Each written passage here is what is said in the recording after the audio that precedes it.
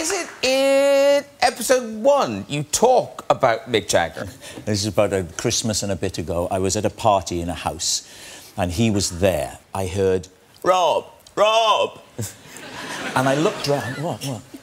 And he was on the landing. And he went, "Don't throw those bloody spears at me."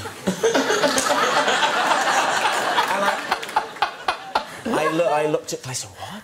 And I said, "What?" He went, "Don't throw those bloody spears at me." Ah. And I had no idea. I was thinking, what is going on? Is he having a stroke? He's in the age range, you know. And then I realised, oh, he's doing Michael Caine in Zulu.